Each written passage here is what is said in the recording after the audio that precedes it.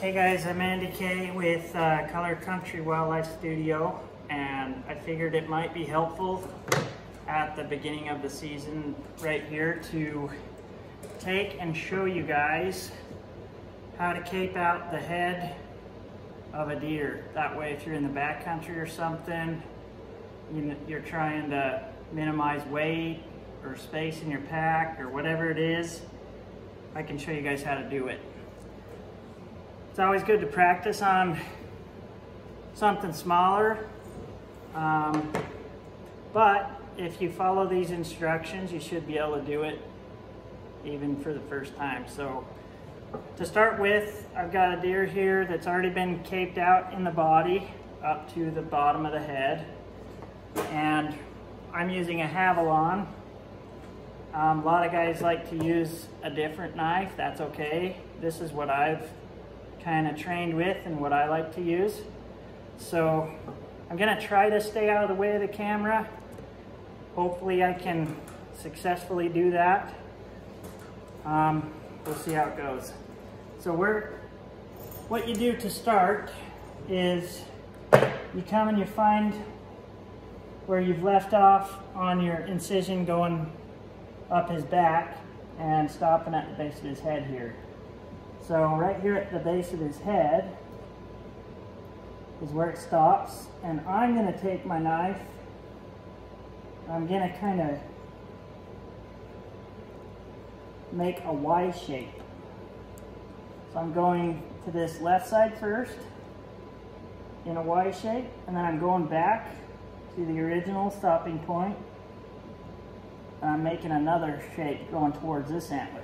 So now I've got those two started. That way you can know, so when I cut this way and stop, I can know where to come back to. So now I'll just take and I try to cut underneath the hair, not through the hair.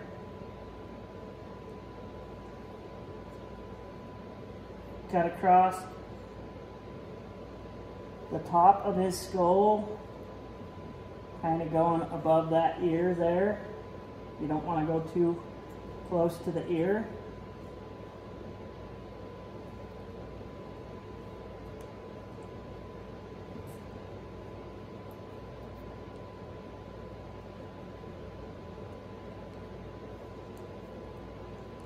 You take the skin and you cut all the way to the base of the antler, to where the burr is.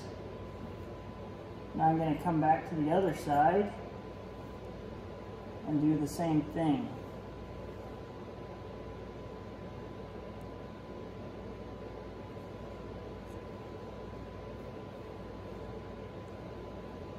Trying to do it without being in you guys' way, so that's going to be a little bit more of a challenge.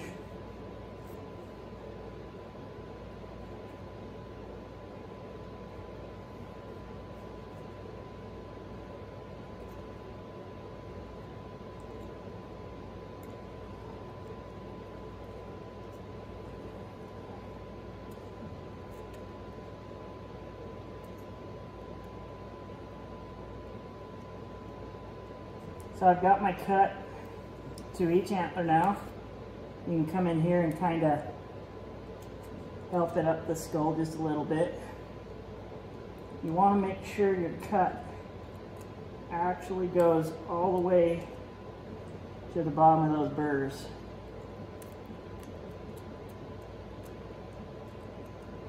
The skin kind of goes up the pedicle a little bit, so you have to kind of cut up to where the base of the burr is. So now that I've got that, on a velvet buck it's a little different. You have to be careful because sometimes their skin on their antler connects to the skin on the hide, so when you come in with a screwdriver like I normally would on a hard-horned deer, you don't want to tear it clear up the horn or something. So typically on a hard-horned animal, it's not a problem, you just use this screwdriver, but I'm going to have to be more delicate because this is a velvet deer. So you'll take your flathead screwdriver and you go right around the base of that antler burr, and you start hitting it with the hammer, being very careful that you stay right at the base of the antler. You can use a knife too, but you have to be careful not to cut a bunch of hair.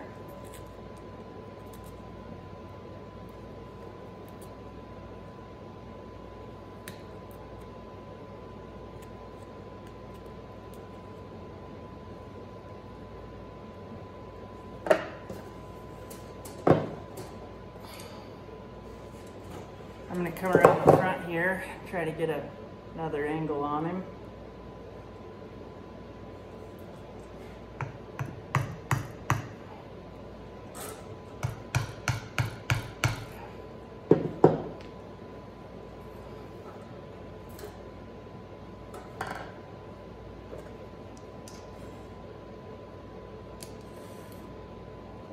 With velvet, sometimes it's just easier if you use a good knife, because you can rip that thin layer of skin that makes up the velvet.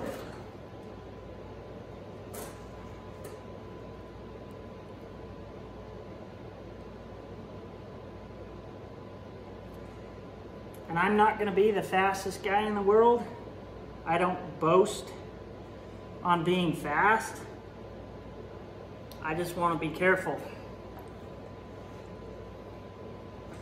So if you've made your way around the front really good, sometimes you can come back to the back and give it a little bit of help.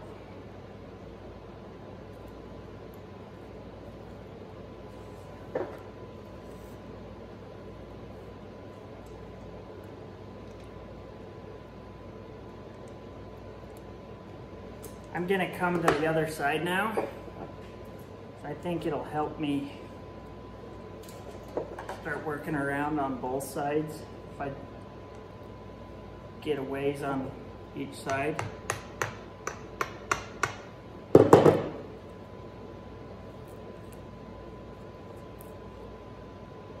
Got it started. Now I'm gonna come in with the knife, I think.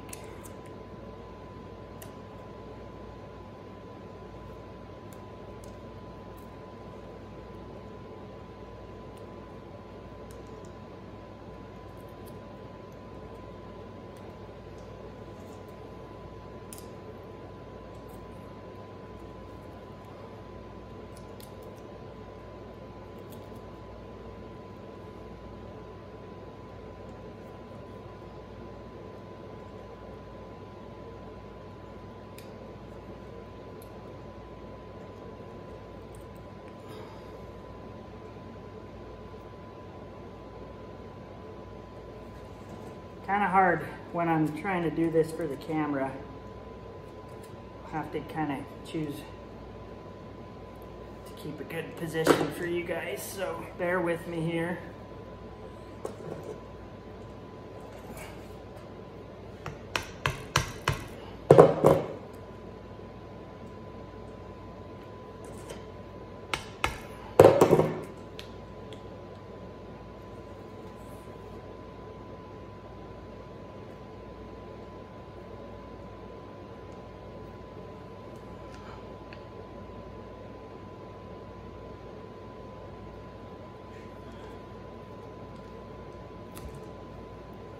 All right, I've got my screwdriver through, but I want to be careful with that velvet, so I'm going to come back here, make sure, try not to cut the hair on the cape. Just get that skin layer detached. Okay, we're good there now. Now we got to move to the other side.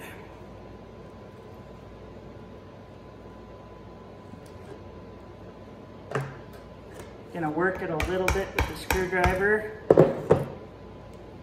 Typically, like I said, with something hard-horned, you don't have to be as delicate. You can just run that screwdriver all the way around. It's a lot faster.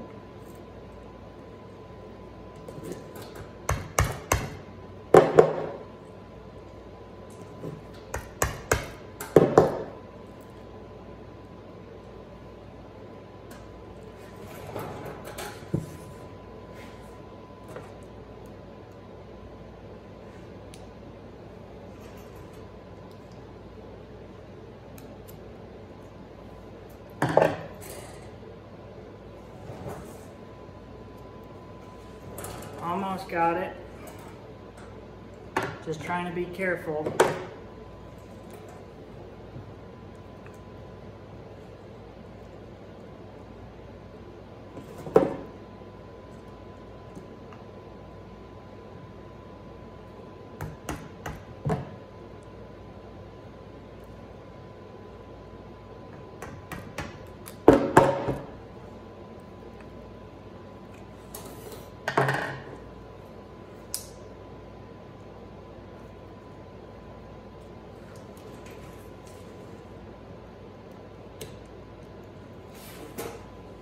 That back part of that velvet is trying to stay with the skin.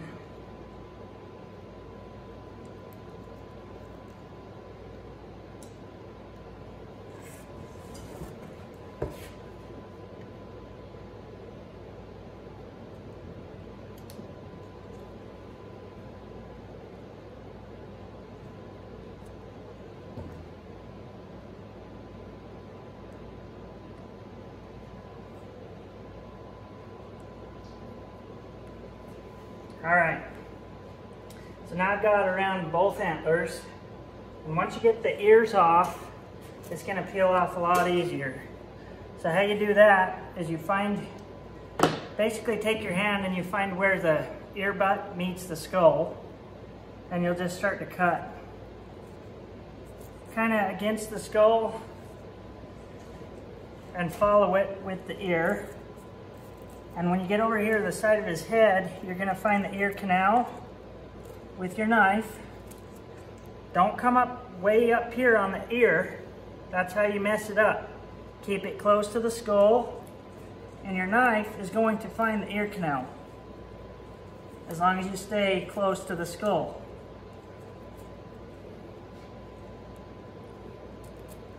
Gonna still kind of up close to them antlers, so I'm gonna work it down a little bit. There's my ear canal. Just cut through it. Cut through, and you kind of keep coming.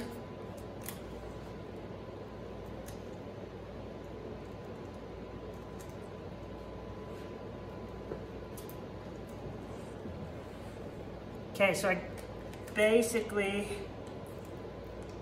have that ear off now.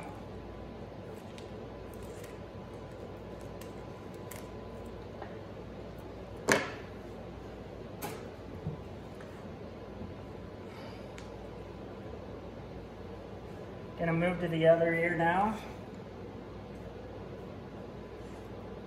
Do the same thing, keep it close to the skull. And you want to be careful with this velvet. You got to be delicate. It can come off fairly easy if you're rough on it.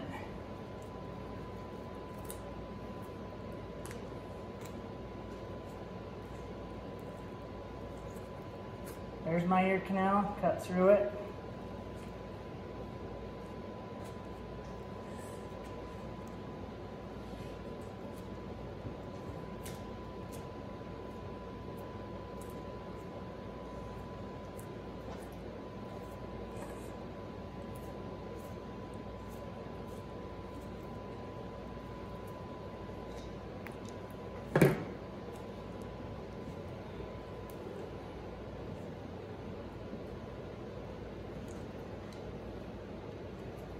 Okay, so now I'm getting down above the eye.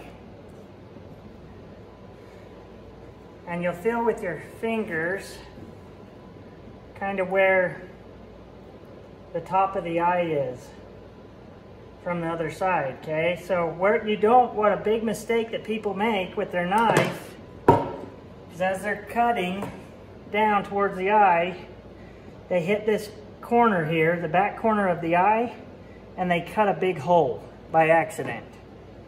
Yeah, I can fix that, but I don't like to. So I'd prefer not to make that problem for myself. So there's that top edge of his eye, keeping it close to the skull. You're going to keep working it down with your knife.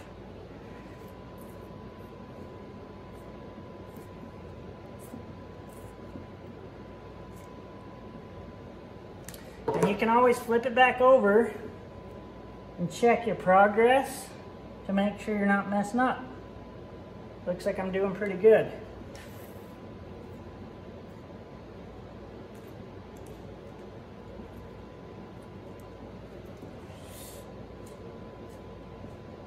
So I've got kind of a bunch of extra tissue here that's kind of tucked down in his eye socket. Now I can cut through that and it exposes his eye.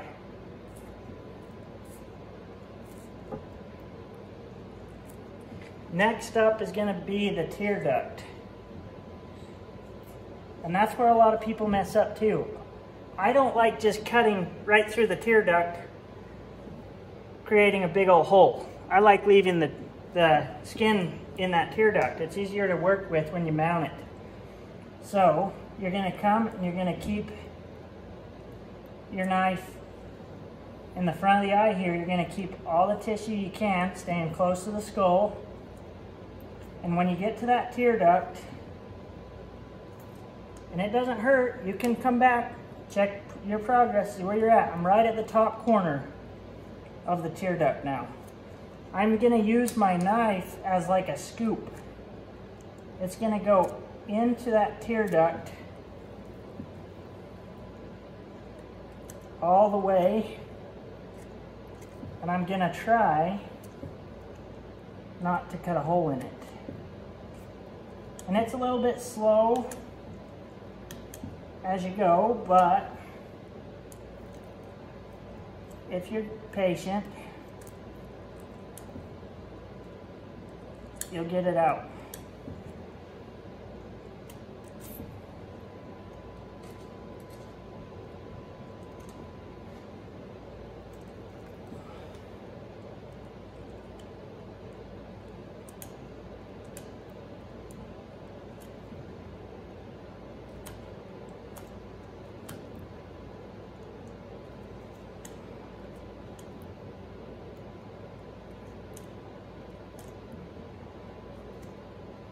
Okay, I got it out without putting a hole in it.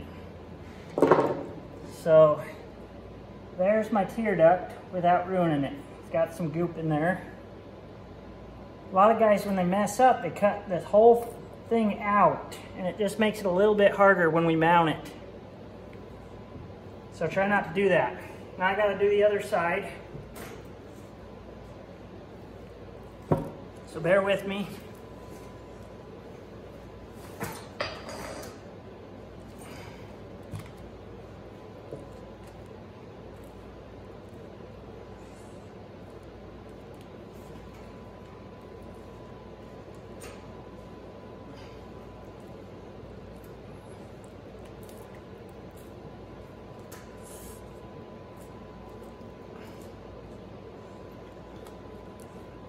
Going across his eye, just went across the back of his eye. Down in here's the meat kind of on the bottom of his neck. So just keep extra tissue when you do these eyes. Just keep it close to the skull and then go through to where it exposes the eye.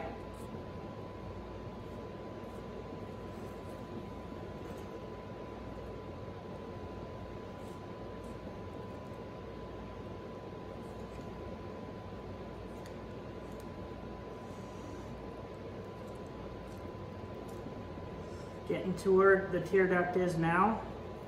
Probably be a little bit quicker on this one. I feel like the angle I'm working at is better.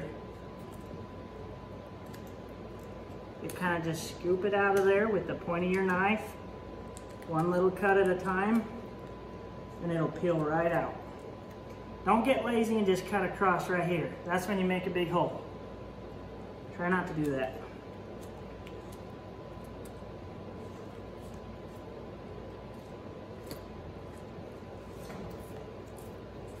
Okay, this is kind of working up the bottom of his neck and his jaw, coming down his forehead. Gonna tilt it, work it down on the other side.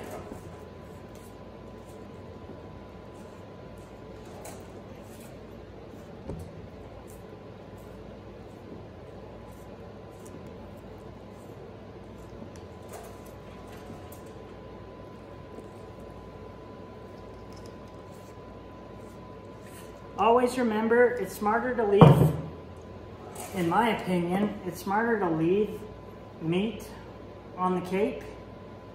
If you're nervous, then put a bunch of holes in it. Because it's just harder for the taxidermist.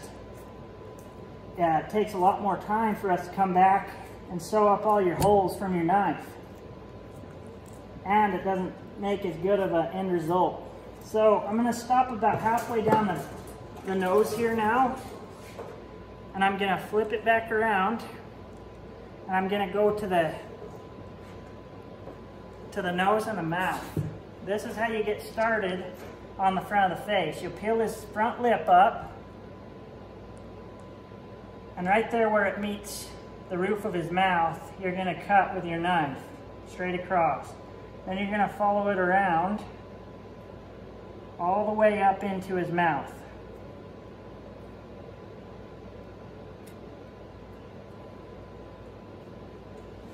You're going to do that on both sides.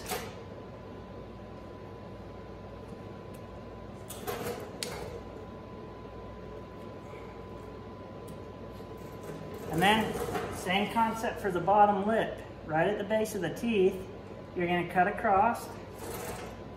And you're going to work it around both sides. Across the bottom of the tongue here. Across his bottom jaw. Keep plenty of material from this edge to there. You need to leave material. That has to be tucked into your mannequin once the cape is tanned.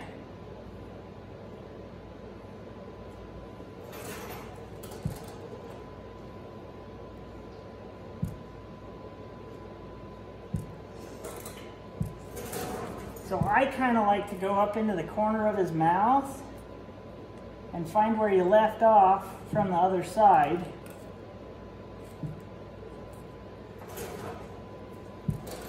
Be really careful across the bottom of the jaw. That skin tends to be pretty thin, and your knife can screw up and put a hole in that, and that just takes me time to fix.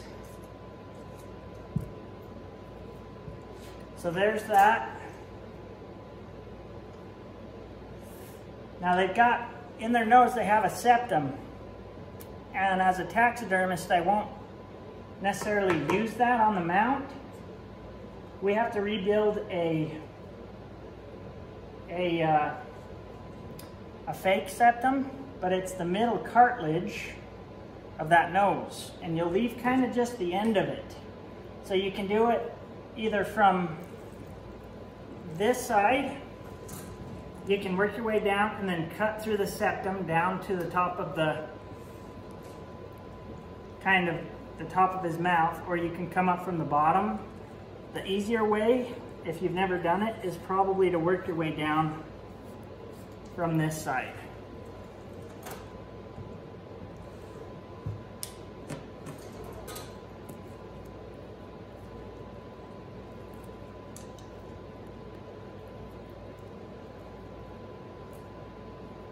So right here, I can tell that I'm to his mouth now. I'm going to cut through. And I'm going to pick up where I came from the other side.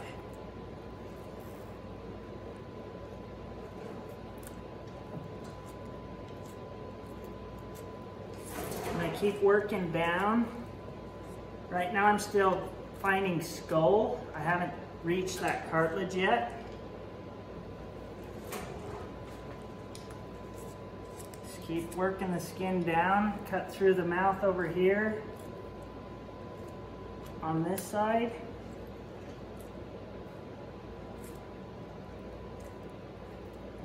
Find where you left off.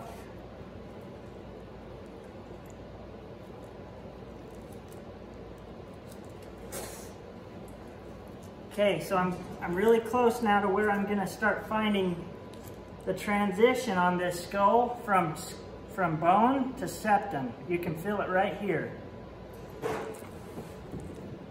Right there's the septum. So what I'll do is I'll work my skin down just a little bit further. And at this point I can cut down, staying away from the skin, only cutting cartilage. You can cut down through the septum, which is the cartilage.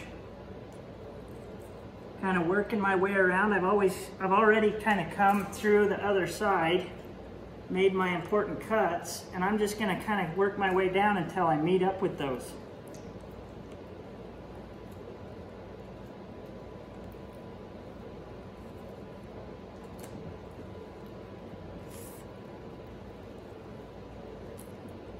Cutting the cartilage off of the jaw right there, and I've got it detached. Just got to finish the bottom a little bit, trying to be delicate with these velvet antlers.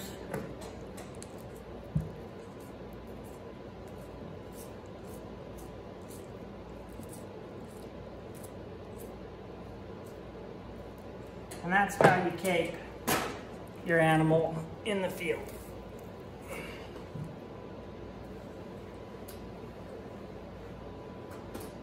What you can do is when you're hunting and your buddy or family member or whoever, yourself, shoot a smaller animal where the cape's really it's not worth mounting or anything, you can practice on it. I would highly recommend doing that, because if you're a serious enough hunter, it'll come through one day to where it'll help you out in a pinch.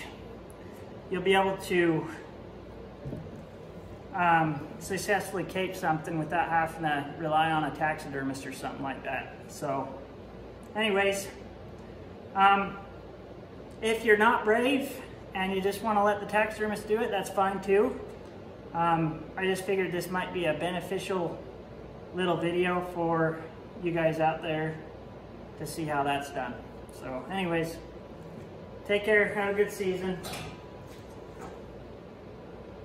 We'll catch you later.